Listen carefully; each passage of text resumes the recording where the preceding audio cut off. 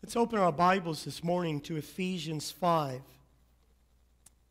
We move on in our series in the book of Ephesians. We have moved on to chapter 5. We're about to finish this book, just one more chapter. There's lots that's very important to cover and to address in this book, especially the message that we begin today. Ephesians chapter 5. We're going to read verses 1 through 7 this morning.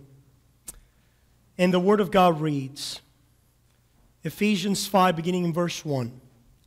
Therefore, be imitators of God as dear children, and walk in love, as Christ also has loved us, and given himself for us, an offering and a sacrifice to God for a sweet-smelling aroma.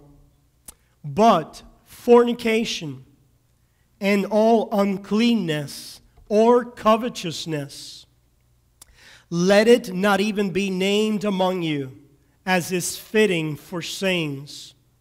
Neither filthiness, nor foolish talking, nor coarse jesting, which are not fitting, but rather giving of thanks. For this you know, that no fornicator, unclean person, nor covetous man, who is an idolater, has any inheritance in the kingdom of Christ and God. Let no one deceive you with empty words, for because of these things, the wrath of God comes upon the sons of disobedience. Therefore, do not be partakers with them. Let us pray. Oh, Heavenly Father, we stand here today and we desire, long, and need to hear a word from you. May your Holy Spirit impart truth from your word to us this morning. May I simply be a vessel, Lord. Forgive me of my sins, and let us be faithful to the word that we receive today, that we may also become doers of it. Thank you, Jesus, for your holy word. In Jesus' name we pray. Amen and amen. We have entitled this message, which is part of the series on Ephesians 5, the series that covers the topic, The Spirit-Filled Life. We have entitled now this portion of this series, Holiness, Ambition. Holiness, Ambition. I am sure that we all humans, have certain ambitions, do we not? We're talking about ambitions in a healthy sense. For example, young people have ambitions of getting married one day. We have ambitions and goals such as going to school, getting a better job, having children one day, maybe starting a business. For others, it may be at some point buying a house, etc., etc. We all have ambitions. The question for us this morning, what about in the spiritual realm? What about in the spiritual dimension? Do we have any ambitions there? Do I have any ambitions in the spiritual realm? Today, I want you to ask yourself, what are your ambitions for your personal life? Such as the ones that we have mentioned today. I am sure that you have ambitions such as these for your life beginning 2014. But now I want you, if you haven't, I want you to think, wait a second, have I forgotten to think about my spiritual life and any ambitions in that aspect? Any goals that I have thought of for my spiritual life this year, just perhaps, not perhaps, I'm sure that, if this thought has not crossed your mind for this year, or recently, or at any time in the last few months, that is an indication of how your spiritual life is. We should have ambitions for our spiritual lives. Do I ever think about the state of my spiritual life? When was the last time that you reflected and thought about the condition, the state of your spiritual life, your progress therein? When was the last time that you thought, evaluated, examined your progress in your spiritual life or the lack thereof? Do I have a holiness ambition? The main idea that we shall be working with in this passage is that the Spirit-filled life is characterized by holiness ambition.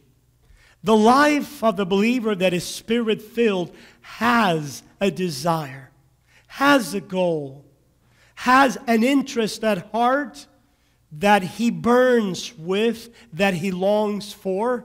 And I want to submit to you this morning that that desire, that interest is a holiness interest, a holiness desire, a holiness ambition. What is the meaning of holiness? Well, what is the meaning of holiness ambition? In the main idea of your outline, we go on to explain what it means. It means an increasing, controlling desire and effort in the direction of sanctification. An increasing, controlling desire and effort in the direction of holiness or sanctification, which means separation and purification from sin and the world unto greater obedience and service to the Lord. What is a holiness ambition? Is that desire in me that longs to have my will and my ways more and more yielded to the will and the ways of my Savior, more and more separated from the world, sin, the flesh, and its ways, that I may be more and more conformed to the image of Christ. That is, I want to say, the ruling characteristic of the Spirit-filled life. If that ambition is not in our bosom, we're not Spirit-filled. We may be Spirit-owned. We may be children of God, but we are not Spirit-filled.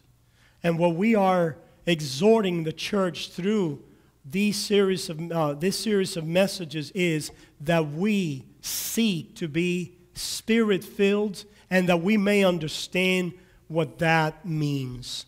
We have a quote by John Calvin on the top of the outline. Hopefully you have the outline this morning. And atop the page, you have the following quote.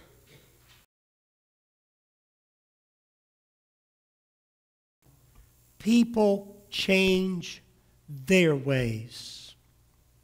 Let me say that first part again. Where there is repentance and reconciliation with God, people change their ways. Those who fail to do this have no place in God's kingdom. Let's look at the passage that we read this morning. The Apostle Paul has already called us to be imitators of God. He has grounded that calling in what we spoke last Sunday and said, the dear children identity, that we should consider ourselves to be dear children of God, beloved of God, forgiven of God, accepted of God. And as children of God, it is our right, it is our destiny to become like the Son, to imitate God in Christ Jesus. And then he goes on in verse 3, even be named among you as is fitting for saints. The Apostle Paul begins to unpack what it means to be an imitator of God. He begins to unpack how children of God, beloved children of God, are called to walk. The Spirit-filled life, holiness, ambition, desires and strives, number one, for purity. Purity in our lives. So the Apostle Paul tells us some things that we are to separate ourselves from, that we are to watch for so that we will not be associated with them. The Spirit-filled life in our holiness ambition begins to develop a hatred of moral impurity or uncleanness. It increasingly hates and rejects all sin. How do I know that I am being Spirit-filled? How do I know that I am growing in step with the Spirit of God? I grow in my desire for purity. I grow in the intensity of my hatred for the opposite, for impurity, for sin. In this case, the Apostle Paul mentioned fornication, being that the context of Gentiles was one where fornication was rampant. Now, by fornication in this context, the word is porneia.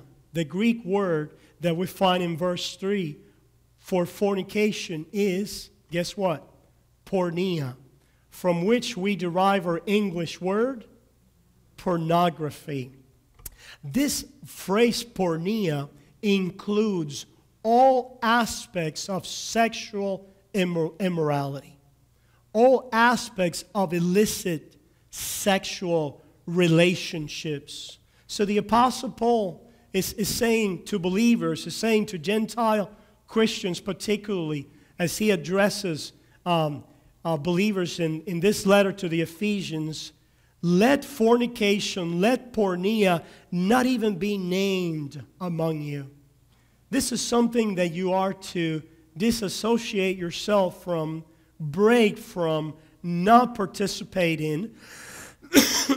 And then he goes on to say, and all uncleanness. The word for uncleanness denotes filth, impurity, defilement with sin. So fornication, knowing that it is a context in which Gentiles have an issue with, but then he addresses not just fornication, but all manners, all kinds of defilement with sin, all kinds of impurity in your life. And then he adds to this list fornication, uncleanness, which becomes now a broad word that catches all kinds of transgressions and sins of God's holy law. But now he specifically mentions covetousness. He says fornication, uncleanness, or covetousness. In your outline, you also have the explanation for this word covetousness. It's the Greek word pleonexia, and it's this. It's a desire for having more. It's a desire for having more. It's greediness. So the Apostle Paul is saying, as beloved children of God, I want you to abstain from porneia, from sexual immorality. I want you to look at all different ways in which your holiness is in danger of becoming stained, of you becoming impure, stained by the sin of the flesh and this world. And then I want you to look at how in your life of oftentimes in the flesh sinning, I want you to pay close attention as to how in your flesh oftentimes we experience a desire for more and more, being insatisfied in ourselves. So he says, sexual immorality. Be mindful of that. Look at all manners in which you can become defiled, polluted with sin. And then notice how the way of sin is one that then those desires in you are never satisfied and call out for more, more, and more. And that is covetousness. This covetousness, even though the context here may have an allusion to sexual sins, it is broader. And it is anything that is an illicit object of our desire that we are greedy for, hungry for, can never get enough of, and want more and more and more of, as is fitting for saints. Let me take you to some scriptures to support what we have just read. Let me take you to 1 Peter chapter 2. Let's go to 1 Peter chapter 2 and see what the Apostle Peter has to say on this topic. 1 Peter chapter 2, in verse 11, he says, Beloved, I beg you, as sojourners and pilgrims, abstain from fleshly lusts, which war against the soul.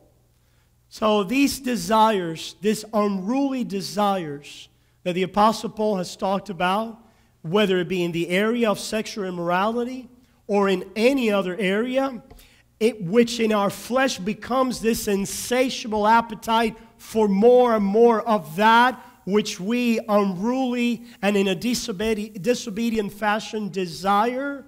The Apostle Peter is saying, I beg you, abstain from that, because those desires are warring against your soul. These desires are in opposition against your spirit. These desires will get in the middle and in the way of your spiritual growth.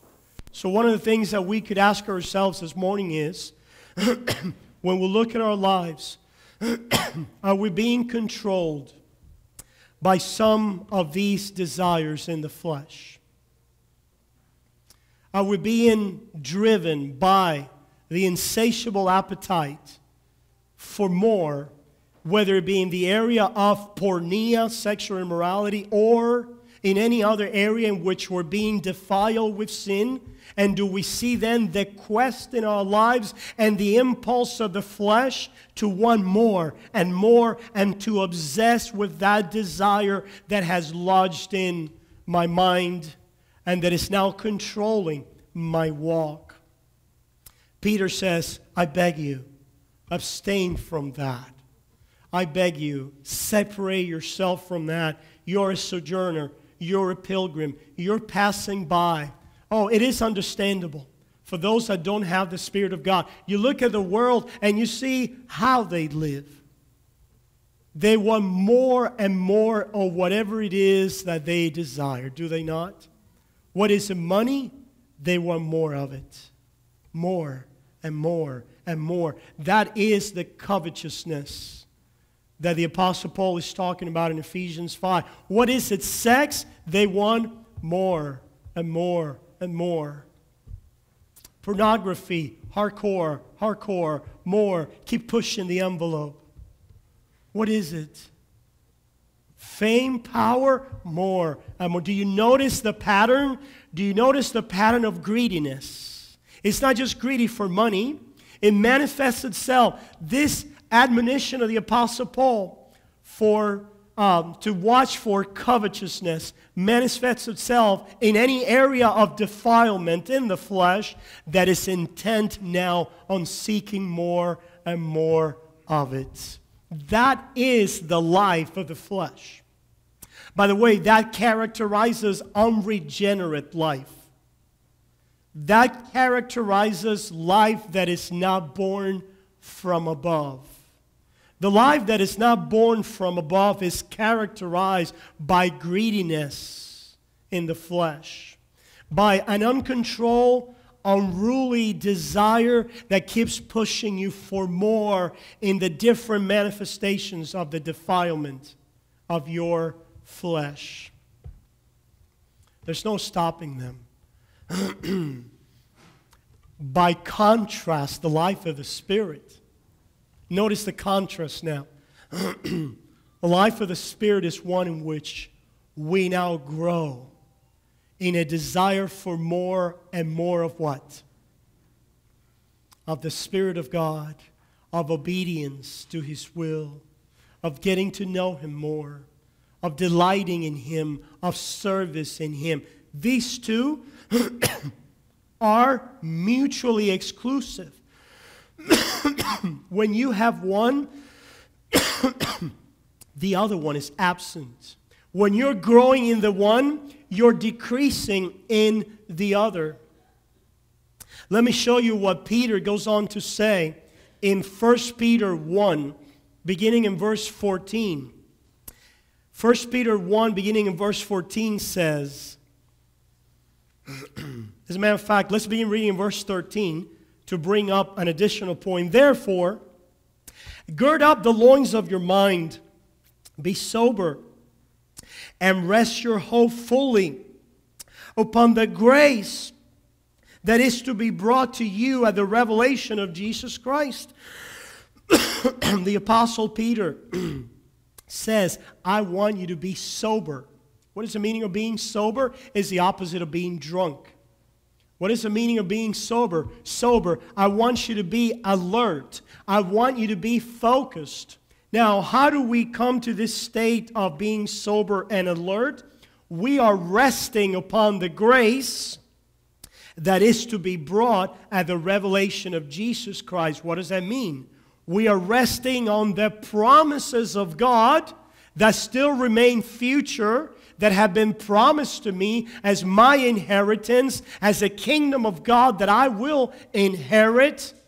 And as a child of God that has a future outlook, that looks to the promises of God for my life, now there will be a particular orientation of my life. There will be now a characteristic to my life that goes like this. As obedient children, not conforming yourselves to the former lusts. What's Peter saying there? Do not be content. Do not settle for the old desires. Do not be content. Do not settle. Do not go with the old desires you used to have when you didn't have the Spirit of God. You will experience those desires, but as obedient children, you're not to settle for that life because you're no longer somebody that is in the flesh if you are a child of God. It says, not conforming yourselves to the former lusts, as in your ignorance. We didn't know any better, did we? When we were without Christ, what else are we going to do in this world but have more of this world? It only makes sense. If there is no God, if there is no Christ, if there are not better things, if there is not a better kingdom, if there is not the promise of eternal life with all the rewards of sharing in the holiness and in the life of God and the life of Christ, then it makes sense for us to indulge all kinds of appetites in our flesh. Paul himself says it in the book of Corinthians. If there is no resurrection, let us what? Let us eat, let us drink, let us be merry, for tomorrow we die. Oh, but because of the resurrection, because we have an inheritance with Christ, because we look forward to better things, because we have been changed to desire better things, then it says, do not be conformed to the former lust. Do not be conformed to pornea. Do not be conformed. Do not settle. Don't think it's normal to live in a life of sexual immorality. Don't settle for that. It's not normal. That's the way you used to live. But as a child of God now, it is not what you're called to. It is not normal. It is not who you are. The Apostle Paul says, Peter is saying here as well, do not settle for your defilement. Oh, we're all staying with sin in our daily walk, are we not? Yes, we are. The life filled with the Spirit is one that feels the weight of that and the pain of that. When was the last time that you felt the weight and the pain of the stains that you pick up on your daily basis as you walk in this world and your flesh gets the better of you? If you're not feeling the weight of that, if you're not feeling the pain of that, if there isn't something that in you repels those stains and repels sin and the defilement that it brings to your life, if you have none of that, I tell you, you need to examine your spiritual life. Because wherever the Spirit of God is, there is conviction of sin. Wherever the Spirit of God is, there is an awareness of what pleases Him. The Apostle Peter then goes on to say, but as He who called you is holy, you also be holy in all your conduct. The Apostle Paul said in Ephesians 5, be imitators of God. Who is God? What is God? He's Spirit, and He is holy. He's holy. So if He is holy, and His Son was holy, then what is our calling to be like? Both apostles agree. Our calling is to be holy. Oh, we talk about grace, and we should, and we must, and we will continue to talk about grace. But one of the things you're going to realize is that grace goes with holiness. Grace does not go with unholiness or licentiousness or immorality or negligence in our spiritual lives. Whoever believes that to walk in grace and to grow in grace somehow allows for negligence, for disregard to our walk of sanctification does not understand grace and has missed the boat on grace big time. Big time. Because when I open this Bible, I see the heralds of grace talking about grace and then immediately leading me on to a path of holiness and a path of sanctification. That's why it's so important that we get our theology from where? From the Word of God. So the Apostle Peter says, but as He who called you is holy, you also be holy in all your conduct, because it is written, be holy, for I am holy. And if you call on the Father, who without partiality judges according to each one's work, conduct yourselves through the time of your stay here in fear. Fear of what, you may say, if I'm already saved? There are some people that are grace talkers who cannot incorporate this part of the biblical message. They cannot, if you cannot incorporate the language of fear into your spiritual life, you have, again, I want to say it again, you have missed the boat on grace. It doesn't matter how long you've been in the ministry. It doesn't matter how old you are. It doesn't matter what great accomplishments you may have had in the ministry. It only means that you have settled for a lesser ground, because the Bible says that we are to conduct ourselves here in fear. Does that mean that I live in fear that God will zap me and that God will disown me tomorrow, or that I will lose my salvation? No. By no means it means that. By no means it means that.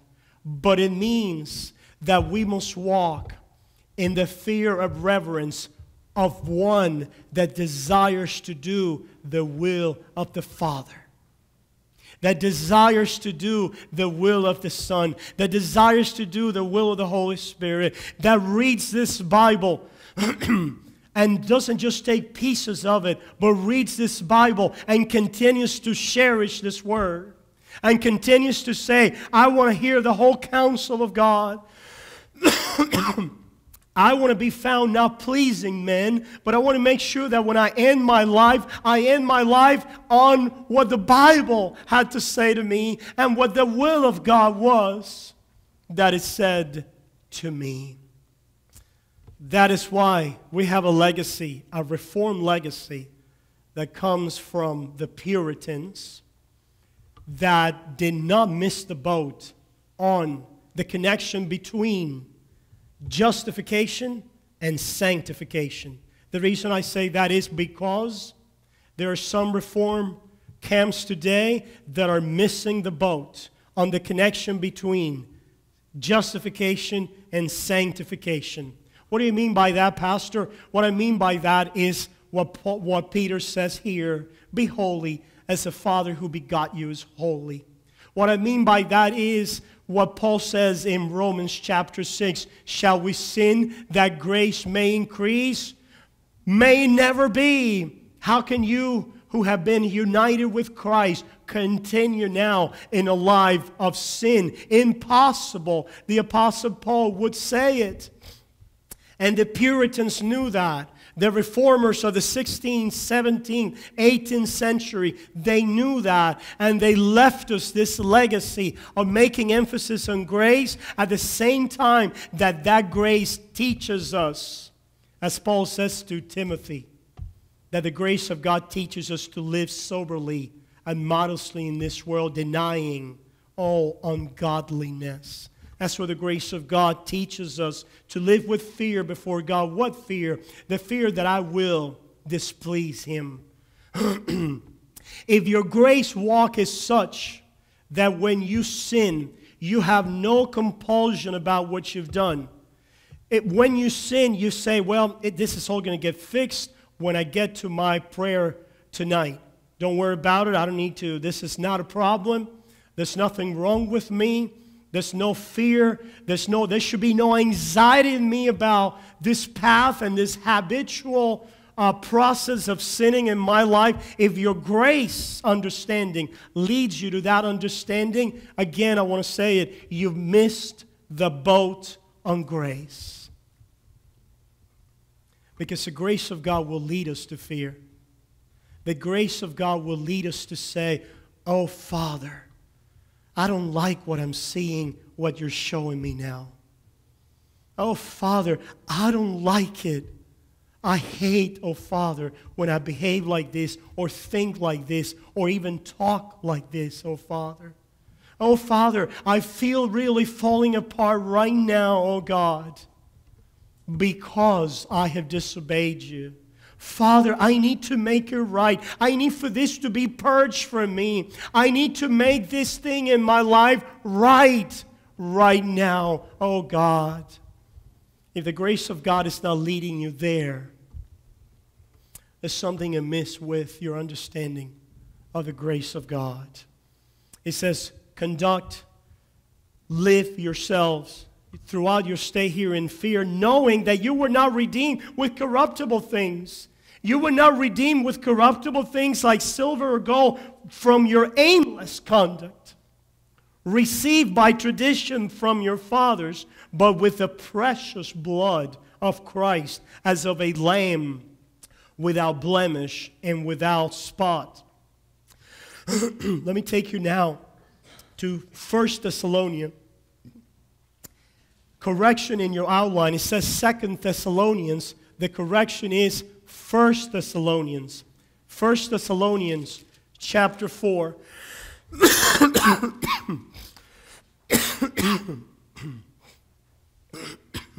1 Thessalonians chapter 4. The Apostle Paul again has a plea for purity. The Apostle Paul makes an impassioned plea for holiness in 1 Thessalonians 4. And he says, beginning in verse 1, "Finally then, brethren, we urge and exhort you in the Lord Jesus that you should abound more and more." What's he talking about? Abound more and more. That you should abound more and more. The Christian life, the Spirit-filled life, is one of advance and growth. Pastor, but there are times when we're not growing. Yes, there are times like that. But it's not okay. The problem is when we say, well, I'm not growing, but that's okay because I'm secure in Christ. That's okay because I'm in grace. That's okay because I grew up in the church. That's okay because when I was 10 years old, I said the sinner's prayer. That's okay because I do this or that in church. So that's okay. No, it's not okay. You're disobeying the will of God. You should be living in fear and reverence to the will of God that says you should abound more and more. In what? Just as you receive from us how you ought to walk and to please God. You see that?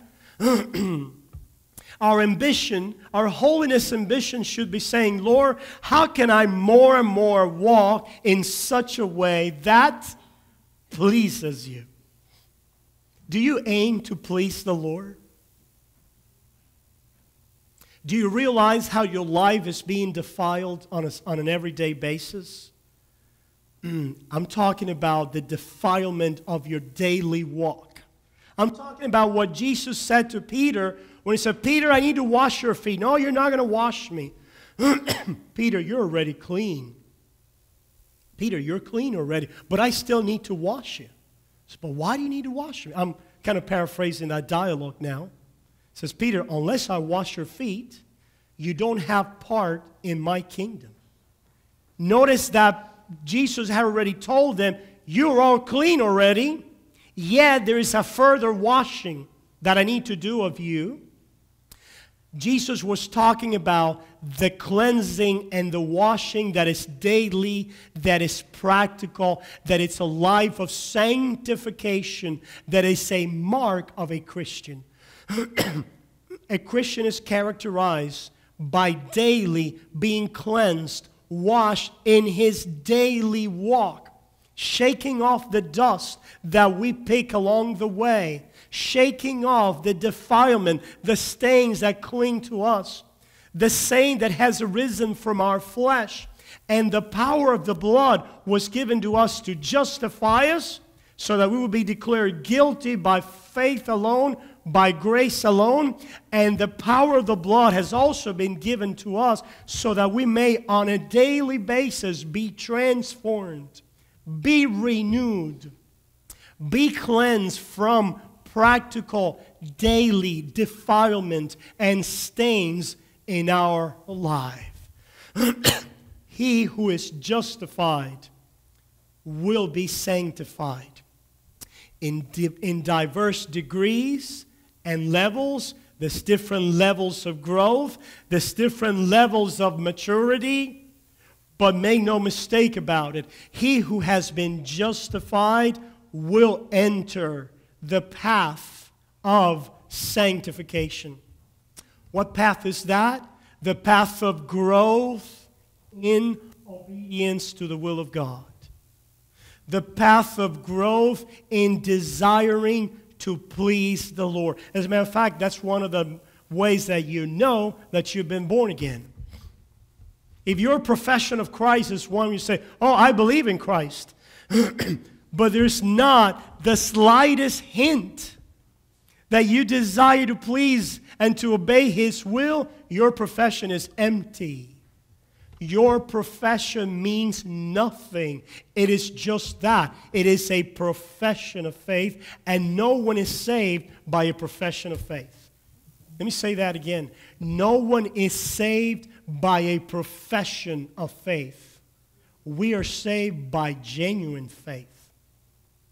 We're saved by true faith. We're saved by faith, not the profession or the articulation verbally of that faith. That's why there are many that have risen their hands. That's why there are many that have taken a step forward. They made a profession of faith, but they were never born again.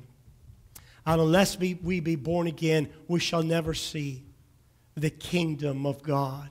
And he who is born again, he who has genuine faith in different ways, degrees, measures, finds himself on this path of desiring to abound more and more in pleasing the Lord. Oh, how many obstacles beset us. How many hindrances we find in this way, do we not? How many times we trip and fall. Oh, how much weakness we see in ourselves along the way. But take heart, saints. Take heart, you're in pilgrimage. And what the Lord has started in you, he will complete. He started with you a work where by faith he justified you. And he's intent on conforming you to Christ. He won't quit on it. He will conform you to Christ. He will sanctify you. That is his will for you. I want to finish with 1 Thessalonians 4:3, the first part of verse 3. For this is the will of God, your sanctification. The will of God is not a mystery. The will of God has been revealed to us. What is the will of God? Our sanctification. The Spirit of God will fill us so that we may have a holiness ambition, a sanctification ambition, that we may desire more and more to please him. Let us pray. Gracious Heavenly Father, help us, Lord, now that you have worked in us to will and to do according to your good pleasure. Help us now to work out our salvation with fear and trembling. And in that working out, be further affirmed and established that we are your children and that you have begun a mighty work of holiness, of Christ-likeness in our lives. Father, I pray that you may help us to be cleansed in our daily walk. Lord, we all stand here acknowledging our sins before you. I want to be cleansed, oh God. I want to abound more and more. I want to do better today than I did yesterday and tomorrow. And if it is not so tomorrow, I rise up again to say, Father, do it this day. Help me. I need you. Help me get in line, oh Father, with your Spirit and the way that you would have me walk. And Father, help us continue in this series to learn what you would have us learn, Father, about this process of being Spirit-filled, of growing in our sanctification. Father, it is for your honor and glory that we pray and that we seek to do these things. We humble ourselves before you. In Jesus' precious name we pray. And the people of God said, Amen and amen. God bless you. See you on Wednesday.